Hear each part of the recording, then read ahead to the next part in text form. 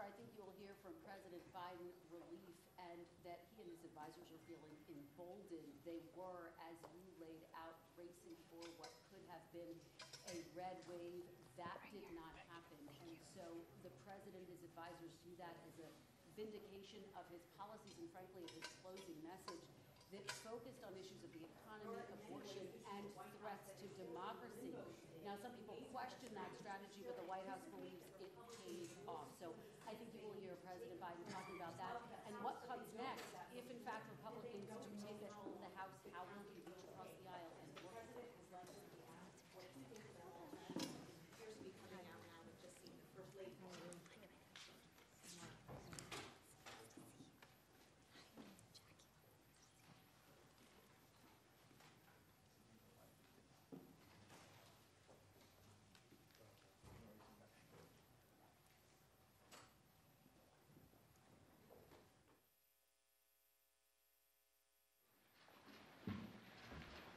Good afternoon. Well, we had an election yesterday. And it was a good day, I think, for democracy. And I think it was a good day for America. Excuse me, I'm a little hoarse. Our democracy has been tested in recent years, but with their votes, the American people have spoken and proven once again that democracy is who we are.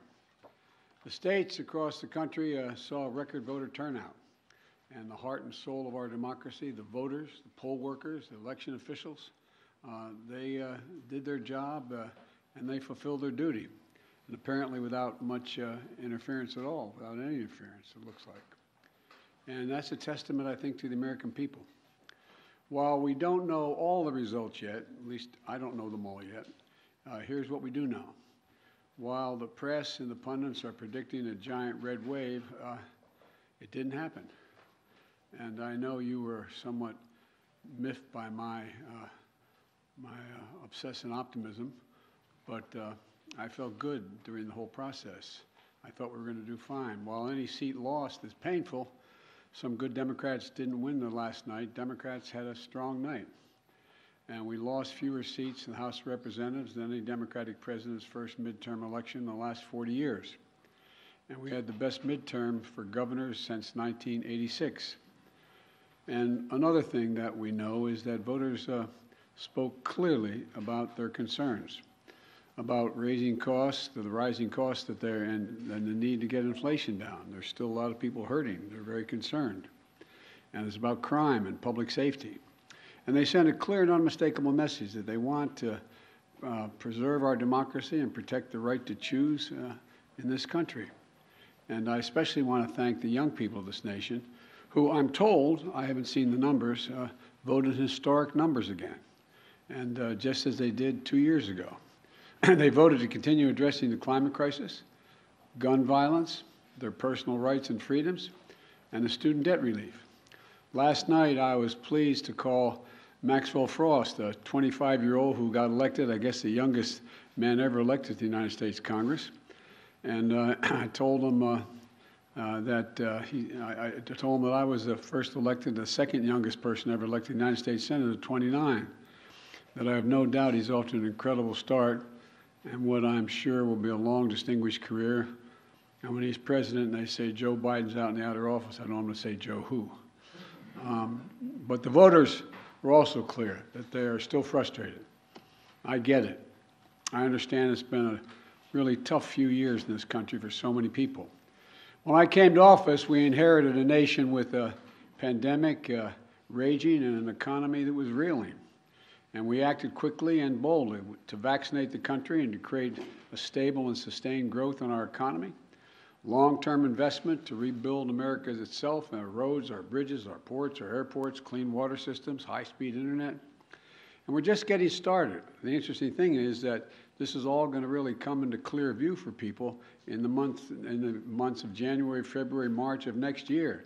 It's just getting underway. So I'm optimistic about how the public is going to even be more embracive of what we've done. Historic investments that are leading companies to invest literally hundreds of billions of dollars combined to build semiconductor factories and other advanced manufacturing here in America. It's going to create tens of thousands of good-paying jobs. And by the way, A significant number of those jobs are going to be jobs that pay average $126,000, $127,000. You don't need a college degree to get those jobs. And we're dealing with global inflation as a result of the pandemic and Putin's war in Ukraine. We're also handling it better than most other advanced nations in the world. We're lowering gas prices. We're taking on powerful interest, lower prescription drug costs, and health insurance premiums, and energy bills. After 20 months of hard work, the pandemic no longer controls our lives. It's still a concern, but no longer controls our lives. Our economic policies have created a record 10 million new jobs since I came into office. Unemployment rate is down from 6.4 when I was sworn in to 3.7%, near a 50-year low. And we've done all this while lowering the federal deficit in the 2 years by $1.7 trillion. Let me say it again, $1.7 trillion. No administration has ever cut the deficit that much.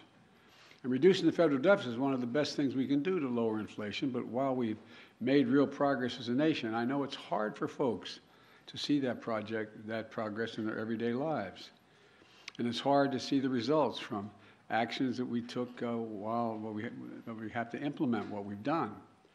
But I believe we took the right steps for the country and for the American people. In fact, if you look at the polls, overwhelming majority, I don't look at them much anymore because I'm not quite sure how to read them anymore. I hope you are uncertain as well. But overwhelming majority of the American people support the elements of my economic agenda. From rebuilding America's roads and bridges to lowering prescription drug costs, to historic investment in tackling the climate crisis, to making sure that large corporations begin to pay their fair share in taxes. And I'm confident these policies are working and that we're on the right path, and we need to stick with them. All these initiatives take hold as they do, from lead pipes being removed from schools and homes to new factories being built in communities with a resurgence of American manufacturers. It's already created, by the way, 700,000 brand new manufacturing jobs. You've heard me say it ad nauseum. I don't know where it's written. It says we can't be the manufacturing capital of the world. We are now exporting product, not jobs, around the world. People across the country are going to see even more clearly the positive effects on their day-to-day lives. But I still understand why they're hurting right now. So many people are concerned.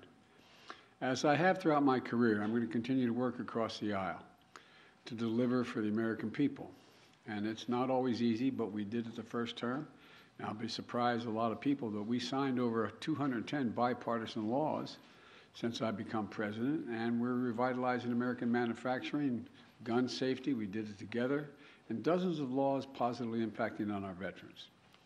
And let me say this, regardless of what the final tally in these elections show, and there's still some counting going on, I'm prepared to work with my Republican colleagues. The American people have made clear, I think, that they expect Republicans to be prepared to work with me as well. In the area of foreign policy, I hope we'll continue this bipartisan approach of confronting Russia's aggression in Ukraine. When I return from the G20 meetings in Indonesia with other world leaders, I'm going to invite the leaders of both political parties, as I've done in the past in my foreign trips, to the White House to discuss how we can work together for the remainder of this year and into the next Congress to advance the economic and national security priorities of the United States. And I'm open to any good ideas. I want to be very clear. I'm not going to support any Republican proposal that's going to make inflation worse. For example, the voters don't want to pay higher prescription costs for drugs. We've cut that now. We're going to kick into gear next year, next calendar year. And I'm not going to walk away from the historic commitments we just made to take on the climate crisis. They're not compromisable issues to me, and I won't let it happen.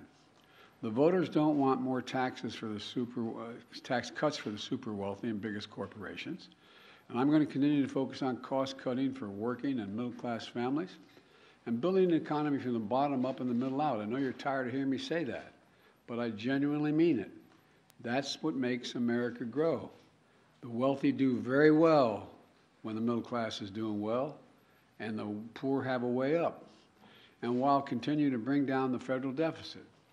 You know, as we look at tax cuts, we should be looking at tax cuts for working people and middle-class people, not the very wealthy. They're fine. And if you can go out and be a multimillionaire, that's great. Just pay your fair share. That's all. That's all. Just pay your fair share. It's like those 55 corporations in 2000 that made $40 billion and didn't pay a penny in federal taxes. It's not right. Everybody has an obligation. So now they have to pay a staggering 15%. You all pay more than that for your taxes. So I'm going to keep my commitment that no one earning less than $400,000 a year, and that's a lot of money where I come from, are going to see their federal taxes go up.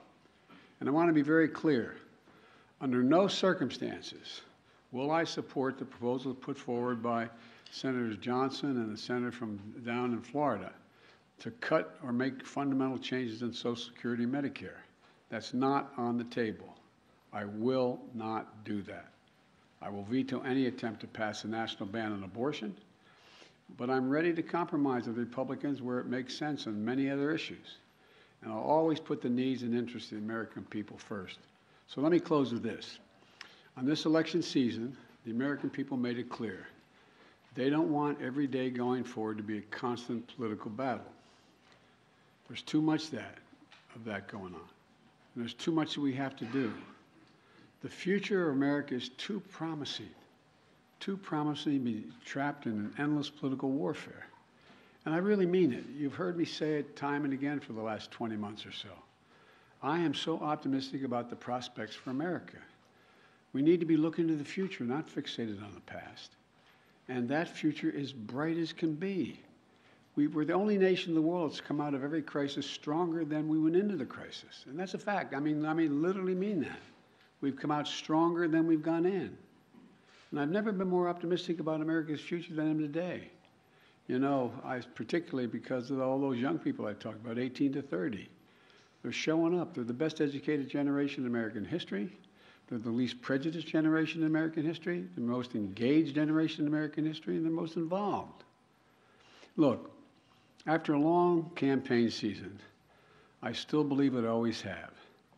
This is a great nation, and we're a great people. And it's never been a good bet to bet against America. Never been a good bet to bet against America. There's nothing beyond our capacity if we work together. We just need to remember who the hell we are. We're the United States of America. The United States of America. There's nothing beyond our capacity. And I'm pretty well convinced that we're going to be able to get a lot done. Now, I've been given a list of 10 people that I'm supposed to call on, and you're all supposed to ask me one question, but I'm sure you'll ask me more. And so let me start off with a list I've been given. Zeke Miller, Associated Press. Thank you, Mr. President. I have 2 questions for you. As you mentioned, How come we never hold you guys the same standard you hold us to? But anyway, go ahead. I'm teasing. You mentioned that Americans are frustrated, and in fact, 75% of voters say the country is heading into the wrong direction, despite the results of last night. What in the next 2 years do you intend to do differently to change people's opinion of the direction of the country, particularly as you contemplate a run for president in 2024? Nothing, because they're just finding out what we're doing. The more they know about what we're doing, the more support there is. Do you know anybody who wants us to get rid of the change we made on prescription drug prices and raise prices again?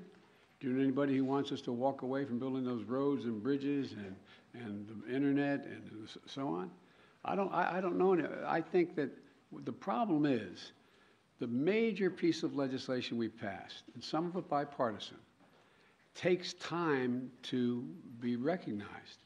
For example, you got over $1 trillion worth of infrastructure money, but not that many spades have been put in the ground. It's taking time. For example, I was on the phone congratulating a Californian recently, and then someone up in Scranton, Pennsylvania, the congressman who got elected. He said, "Can you help us make sure we're able to have high-speed rail service from Scranton to New York City?" I said, "Yeah, we can. We can. First of all, it'll make it a lot easier, take a lot of vehicles off the road, and we have more money in the pot now, already out there, we voted for, than the entire money we spent on Amtrak to begin with. And it's the same way. For example, I talked about through the campaign that we're going to limit the cost of insulin for seniors to $35 a month instead of $400 a month. Well, it doesn't take effect till next year. So there's a lot of things that are just starting to kick in. And the same way with what we've done in terms of the environmental stuff. It takes time to get it moving. So I'm not going to change. As a matter of fact, you know, there's some things I want to change and add to. For example, we had passed the most bipartisan, we passed the most extensive gun legislation, rational gun policy in 30 years. But we didn't ban assault weapons. I'm going to ban assault weapons. They're going to try like the devil. So I'm not going to change the direction. I said I ran for 3 reasons. I'm going to continue to stay where I am, and I know I fully understand the legitimate concern that what I'm saying is wrong, okay? One is that I said we're going to restore the soul of the country, begin to treat each other with decency, honor, and integrity. And it's starting to happen. People are, the conversations are becoming more normal, becoming more, how can I say it, decent. Second thing I said was I want to build a country from the middle out, the bottom up, and that way everybody does fine. I'm tired of trickle down. Not a whole lot trickles down, but when you trickle down to hardworking folks. And the third thing I know is still very hard. I'm going to do everything in my power to see to unite the country. It's hard to sustain yourself as a leading democracy in the world if you can't generate some unity. So I'm not going to change anything in any fundamental way. And just on a different topic, Mr. President, Russia today claimed that it had evacuated the Kherson region and the Kherson city. Do you believe that this is potentially an inflection point in that conflict? And do you believe that Ukraine now has the leverage it needs to begin peace negotiations with Moscow? First of all, I found it interesting they waited till after the election to make that judgment, and, which we knew for some time that they were going to be doing. And it's evidence of the fact that they have some real problems, the Russian military, number one. Number two, whether or not that leads to, at a minimum, it will lead to time for everyone to recalibrate their positions over the winter period. And it remains to be seen whether or not there will be a judgment made as to whether or not Ukraine is prepared to compromise with Russia. I'm going to be going to the G20. I'm told that President Putin is not likely to be there, but other world leaders are going to be there in Indonesia. And we're going to have an opportunity to see what the next steps may be. Nancy, CBS, Nancy Cordes. Thank you, Mr. President. I have a few questions. Been Okay. saving them up. First of all, Republican leader Kevin McCarthy said last night that it is clear we are going to take the House back. Do you think he's probably right about that? Well, based on what we know as of today, we've lost very few seats for certain. We still have a possibility of keeping the House, but it's going to be close. And for example, in Nevada, we won all 3 of those seats, contested seats. I went out for each, I spoke with for each of those folks, but we won them all. I didn't know that last night. So it's a moving target right now, but it's going to be very close. Can you describe your relationship with Mr. McCarthy? How often do you speak to him? What do you think of him? I think he's a Republican leader, and I haven't had much of occasion to talk to him, but I will be talking to him, I think I'm talking to him later today. When it comes to your legislative agenda, when you were vice president, your legislative agenda basically ran into a brick wall 2 years in when Republicans took control of the House, and that lasted for the rest of the Obama presidency. Is there any way for you to prevent that same fate from happening this time around? Yes. If Republicans take control of the House? Yes, because it's going to be much closer if they take control. If they can't, look, the predictions were, and again, I'm not being critical of anybody who made the predictions. I got it, okay? This is supposed to be a red wave. You were talking about us losing 30 to 50 seats, and this was going to, that's not going to happen. And so there's always enough people on the other team, whether it's Democrat or Republican, that the opposite party can make an appeal to and maybe pick them off to get the help. And so it remains to be seen.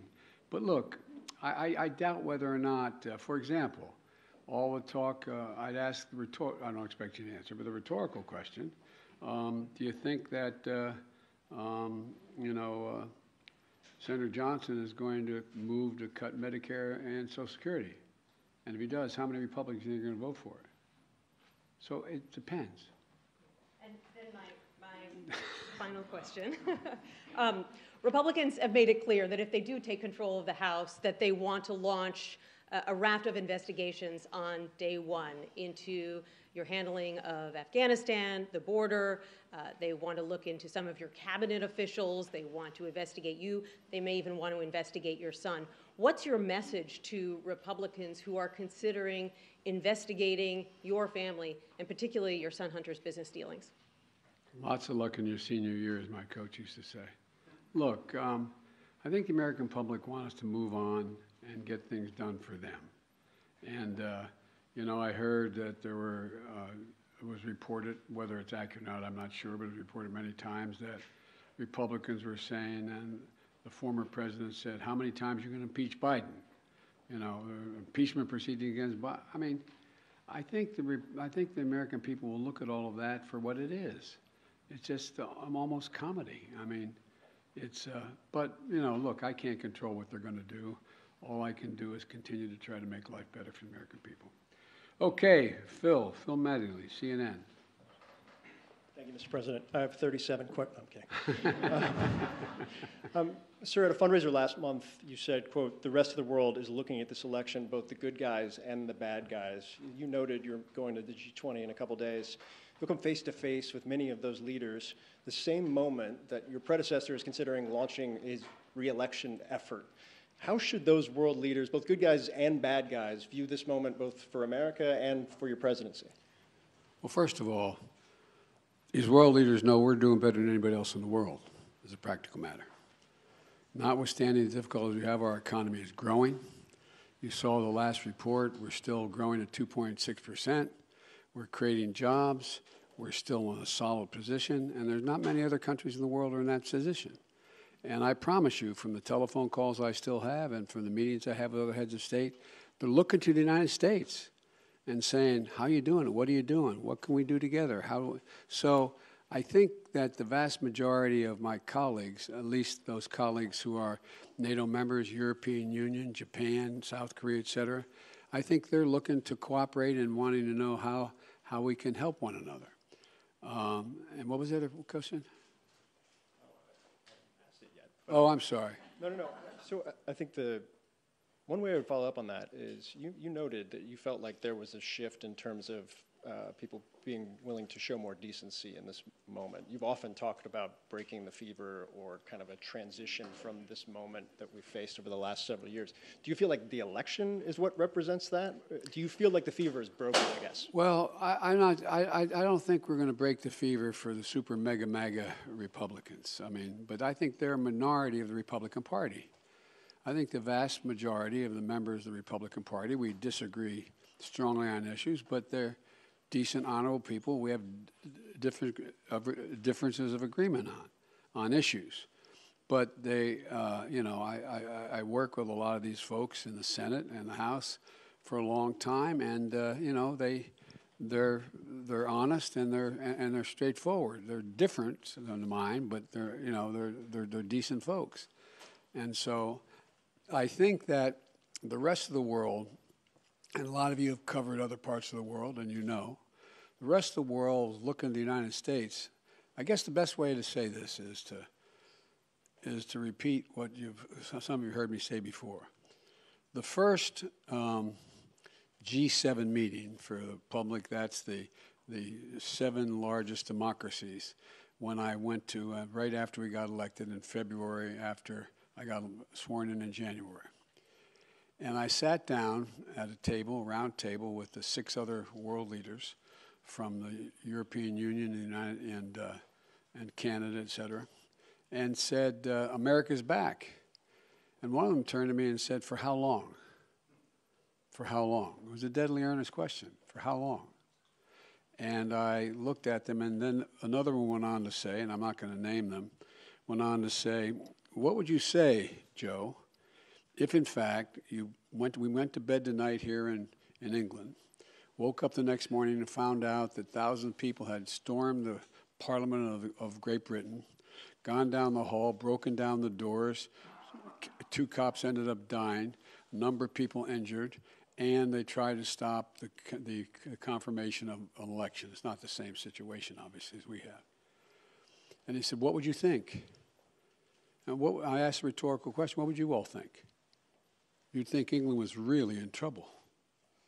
You'd think democracy was on the edge if that happened in Great Britain. And so that's the way people were looking at us, like, when's this going to stop? Nothing like this has happened since the Civil War. I don't want to exaggerate, but literally, nothing like this has happened since the Civil War. And so what I find is that they want to know, is the United States stable? Do we know what we're about? Are we the same democracy we've always been?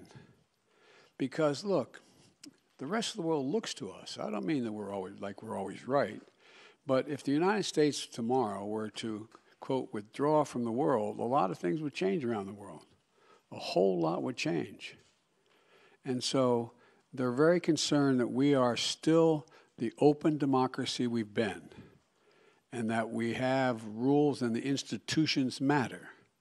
And that's the context in which I think that they're looking at, are we back to a place where we are going to accept decisions made by the court, by the Congress, by the government, et cetera.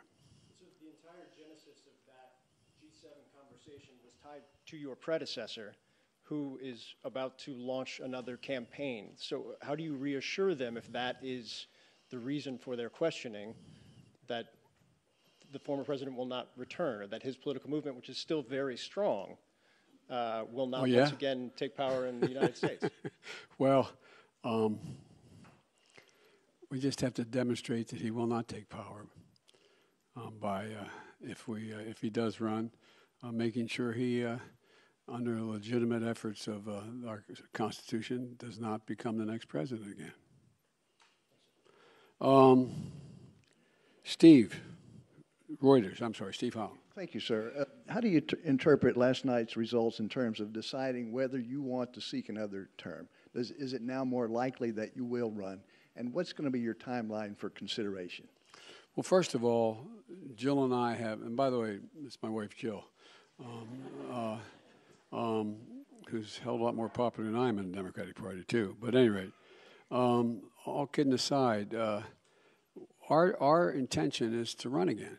That's been our intention, regardless of what the outcome of this election was. The fact that we won, I didn't run, the fact that the Democratic Party outperformed anything anyone expected and did better than any off-year presidency since John Kennedy is one that gives everybody like, whew, sigh of relief that the mega Republicans are not taking over the government again, et cetera. And so my judgment of running when I announce, my intention is that I run again, but I'm a great respecter of fate, and this is ultimately a family decision. I think everybody wants me to run, but we're going to have discussions about it. And I don't feel in any hurry one way or another to make that judgment, today, tomorrow, or whenever, no matter what my predecessor does. Next year, or what's your thinking? My guess is, I hope Jill and I get a little time to actually sneak away for a week around between Christmas and Thanksgiving. And my guess is it'd be early next year we make that judgment. But it is my plan to do it now. Okay, I'm sorry. Karen Travers of ABC Radio. Thank you, Mr. President. WNBA star Brittany Griner today was moved to a Russian penal colony to serve out her 9-year sentence. Do you have an update right now on her condition? What do you know about that? And does this mark a new phase in negotiations with the Russians to secure her release? Can the U.S. now fully engage in talks on a prisoner swap? Well, we've been engaging on a regular basis. I've been spending a fair amount of time with her wife. about what's going on with her. And my guess is, my hope is that now that the election is over, that Mr. Putin will be able to discuss with us and be willing to talk more seriously about prisoner exchange. That is my intention. My intention is to get her home. And we've had a number of discussions so far. And I'm hopeful that now that our election is over, there's a willingness to negotiate more specifically with us. Thank you. And if I can, your press secretary had said that the U.S. government has continued to follow up on that significant offer, but also had proposed alternative potential ways forward with the Russians. Can you tell us what those alternative ways forward are and how Russia has responded to those? Yes, I can, but I won't. Okay, I can't. I mean, you know, it would not be a wise thing to do in order to see if they would move forward. But it is I'm telling you, I am determined to get her home and get her home safely, along with others, I might add. April Ryan. Of the GRIO. Of the GRIO, excuse me, I beg your pardon. Thank you, sir. I got it right last time we did this. Yes, you did. Yes, you did. Mr. President, I have a couple of questions on several issues. One, the Supreme Court. As you know, the Supreme Court has before it the issue of college admissions and affirmative action. What can and are you planning in case of a rollback that is expected? There are legal analysts that say that there will be drastic implications, there are tentacles from this, and they even say that this could impact Brown v. Board, the decision from Brown v. Board. Well, you know, first of all, I asked our Justice Department to defend the present policy before the Supreme Court. And like a lot of pundits, I'm not prepared to believe that the Supreme Court is going to overrule the existing decision. That's far from certain, and I don't believe that. But number one, what I did to try to change it is object to it before the Supreme Court of the United States, our administration. Number two, there are a number of things that we can and must do to make it. And by the way, this is a case involving an Asian American in terms of getting into school, and whether there's affirmative action makes sense at all from the standpoint of those who are arguing against it. But you know, the fact is that we're also in a circumstance where there's a lot that we can do in the meantime to make sure that there's an access to good education across the board.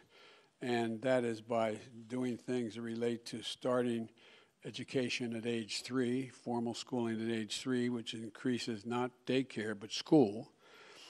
All the studies over 10 years show that that increases the prospect of someone making it through 12 years without any difficulty, no matter what the background they come from, by 56%.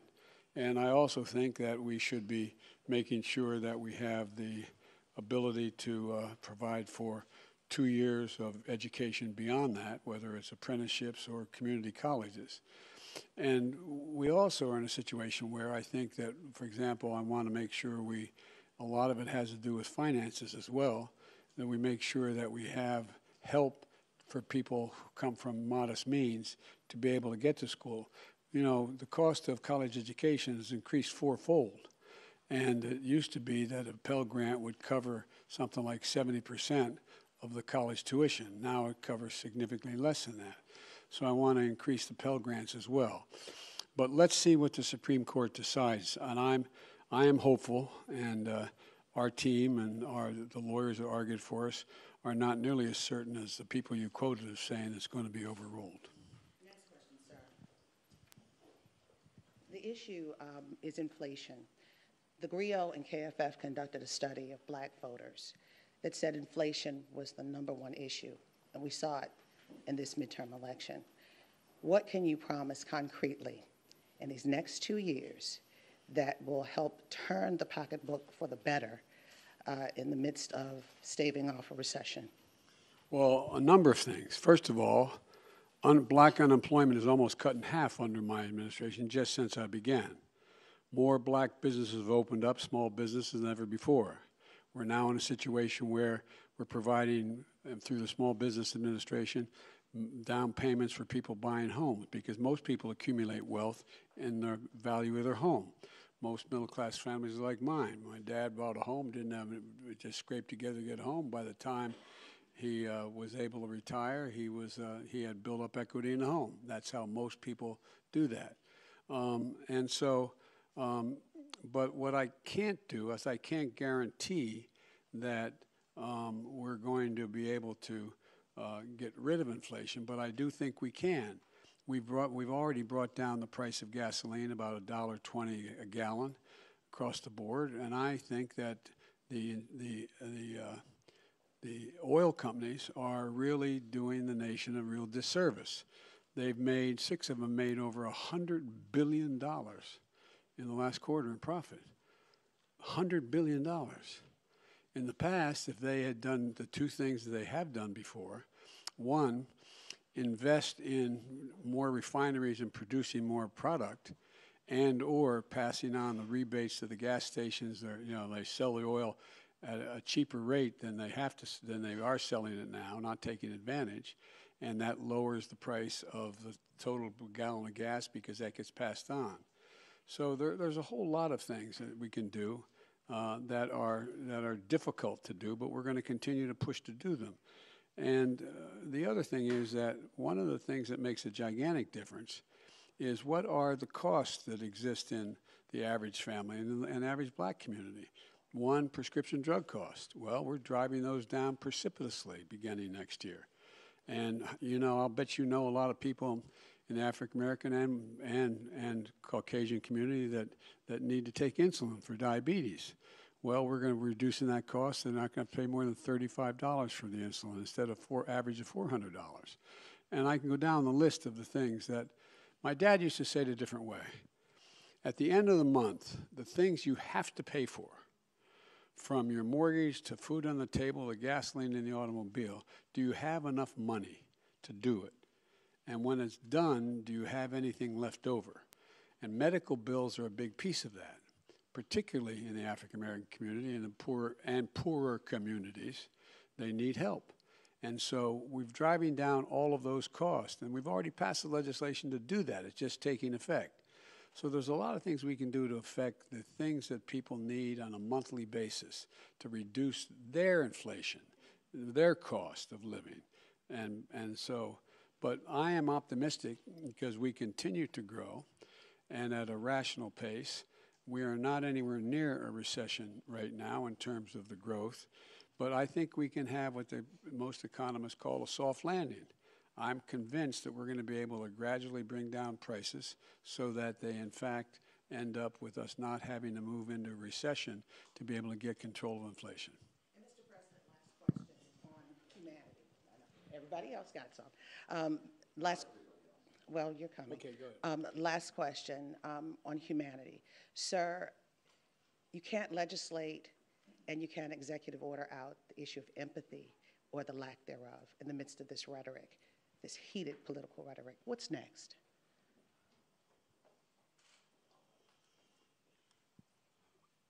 Part of what I think leadership requires, and I hope I meet the standard, is letting people know you understand their problem. Again, my dad used to have an expression. He said, I don't expect the government to solve my problems, but I expect them to at least know what they are, understand them. And like a lot of you, we've been very fortunate as a family, but we've also been through a lot of fairly tough times. And I've had the great advantage of having a family to get through them. When my first wife and daughter were killed when a tractor trailer broadsided them and killed my wife and killed my first wife and killed my daughter. And my 2 boys were expected to die. It took the jaws of life 3 hours to get them out there on top of their dead mother and dead sister. I understand what that pain's like. And when Jill and I lost Bo after a year in Iraq, winning the Bronze Star Conspicuous Service Medal, a major in the United States military, came home with stage 4 glioblastoma because he lived about between 200 and 500 yards from a burn pit that's 10 feet deep and as big as a football field, burning every toxic waste you could find. You know, I think that we understand what it's like to lose family members, mothers, fathers to cancer. All of you been through that kind of thing. We've been fortunate, though. We've had each other. We've had strong families, Jill's sisters, my brothers, my sister. And so what we can do to deal with that empathy is make sure there's help available. Make sure there's people who are there to help, whether they are psychologists or whether they're medical doctors or whether they're social workers, to be there to help just hold a hand. And for example, we can do an awful lot for a lot of families, the families you're talking about, if we reinstate this child tax credit. It cut child poverty by 40% when it was in place. I couldn't get it passed the second time around. So there's a lot we can do. And the empathy is not just talking about it, it's communicating to people you genuinely understand. And I hope a lot of people don't understand because I don't want people having to know the pain. But the second piece of that is let them know that you are there to help. You're there to help. And one of the things I've talked with Vivek Murthy about, and a lot of you have written about it, and you've written it well about it, is the need for mental health care in America. You know, when we got elected, there were something like, I don't know, 2, 3, 5 million people who gotten their COVID shots. Well, in the meantime, I got over 220 million people, all 3 shots. But in the meantime, what happened? We lost over 1 million dead. 1 million dead. I read one study that for those 1 million people, they had 9 people who were each one had averaged 9 people close to them. A relative, someone they're married to, a child, someone close. The impact has been profound. Think of all the people, think of all your children and your grandchildren who didn't have that senior prom, who didn't have that graduation party, who didn't have all the things we had that we took for granted, that impact on their psyche. So there's a lot we have to do. And empathy reflects itself not just in what a person demonstrates they understand, of knowing what people need and helping to make it happen. And we're trying to do that. And a lot of Republicans trying to do it too. I don't mean this is a partisan thing. A lot of people are trying to do it because they know we got a problem. Okay, excuse me. These 10 questions are really going quickly.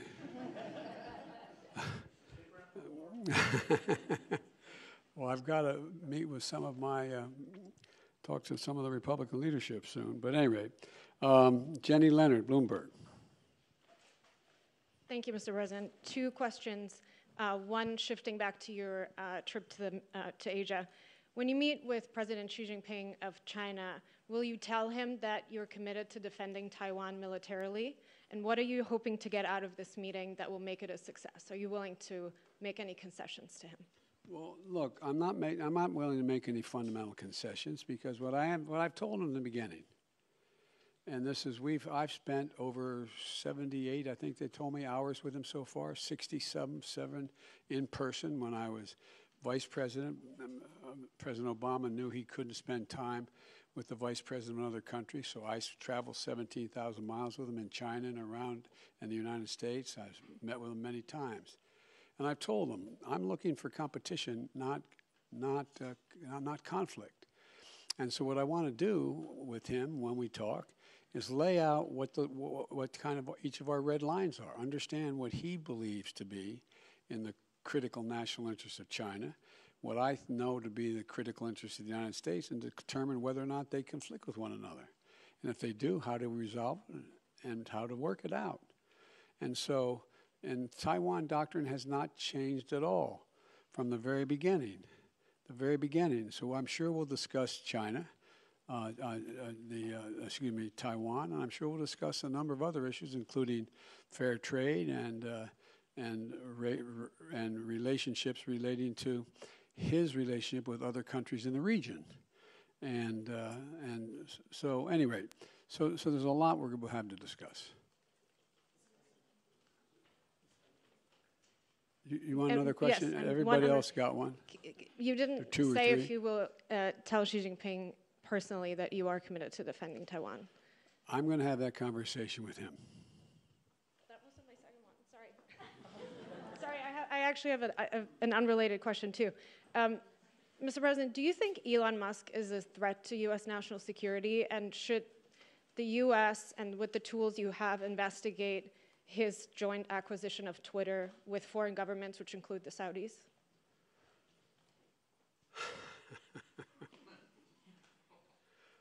I think that Elon Musk's cooperation and/or technical relationships with other countries is worthy of being looked at.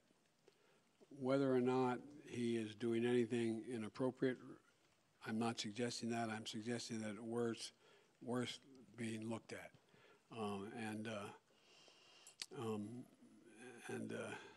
But that's all I'll say. There's a lot of ways. All right. Kristen Welker. Thank you so much, Mr. President. I appreciate it. I want to follow up with you on working with Republicans. Leader McCarthy again suggested that he is not prepared to write what he has called a blank check to Ukraine, and yet you expressed optimism that funding for Ukraine would continue, that the policies toward Ukraine would continue. Why should the people of Ukraine and this country have confidence in that, given the comments by Leader McCarthy? And just to follow up with you on your comments to Zeke, you said you don't need to do anything differently. If Republicans control the House, don't you need to recalibrate to some extent to try to work across the aisle with a Republican-led House? Well, let me put it this way. What I meant was I don't have to change any of the policies I've already passed. That's what they said they want to go after. And so what I have is a simple proposition. I have a pen that can veto. Okay? So that's what I mean. I don't have to recalibrate whether or not I'm going to continue to, fund the, we're going to continue to fund the infrastructure bill, or we're going to continue to fund the environment, et cetera. We have to, I think there's a growing pressure on the part of the American people, expecting both parties and all elements of both parties to work out their substantive differences, and not just, I'm not going to do that because it would benefit that party. Just making it personal. So it remains to be seen what the makeup of the House will be. But I'm hopeful that Kevin and I can work out modus vivendi as to how we'll proceed with one another. Will aid to Ukraine continue uninterrupted? That is my expectation. And by the way, we've not given Ukraine a blank check. There's a lot of things that Ukraine wants we didn't do. For example, I was asked very much whether we'd provide American aircraft to guarantee the skies over Ukraine. I said, no, we're not going to do that. We're not going to get into a third world war, taking on Russian aircraft and directly engage. But would we provide them with all the rational ability to defend themselves? Yes. We try those HIMARS. Well, the HIMARS, there's two kinds of, what in the average person's parlance, rockets you can drop in those. One that goes over 600 miles and one that goes about 160 miles. We didn't give them any ones that go to 600 miles because I'm not looking for them to start bombing Russian territory. And so we want to make sure that there's a relationship that they're able to defend themselves and take on what is purely the ugliest aggression that's occurred since World War II on a massive scale on the part of Putin within Ukraine.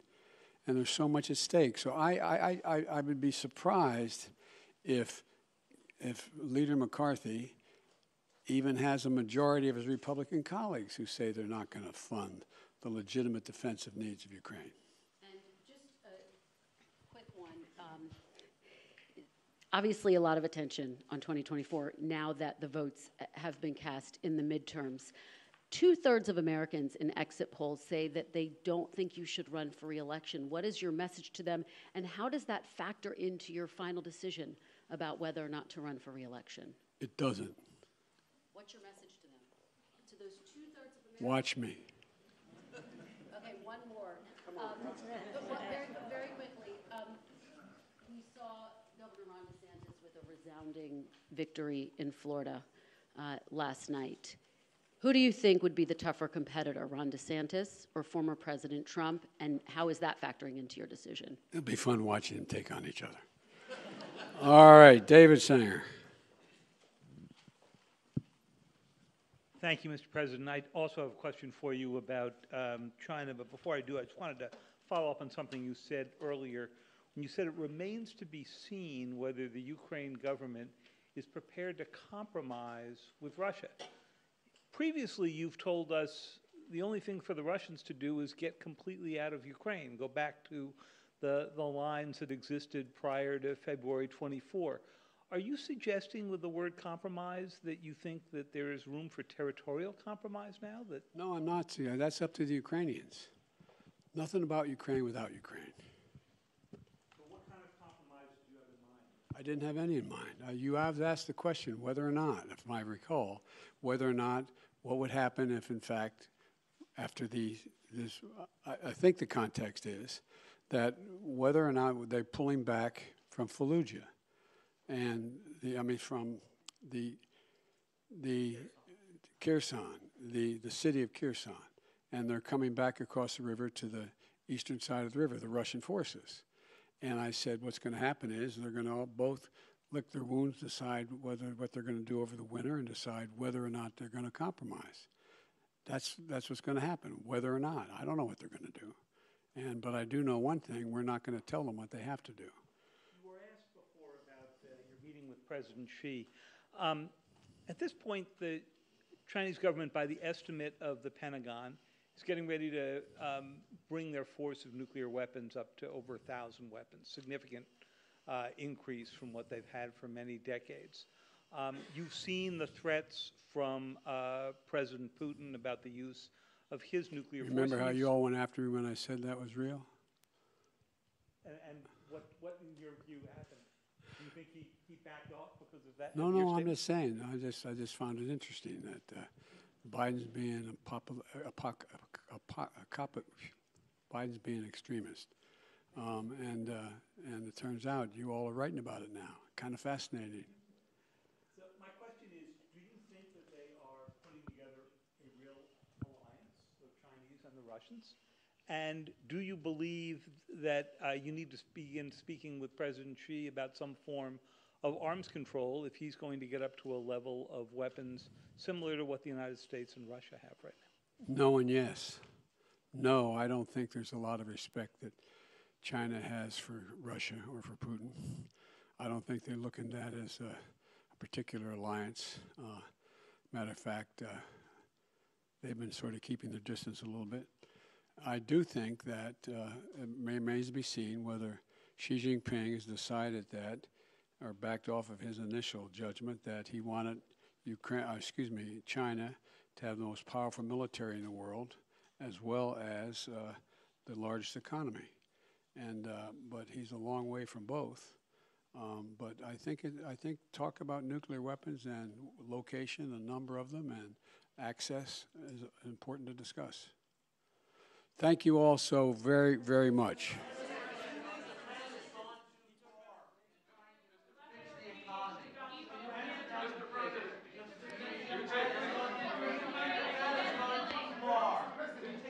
Thank you very, very much. We'll do another hour a little later. Thank you so much. Thank you. We expect you to do more of these in the future. Will you go to the southern border, Mr. President?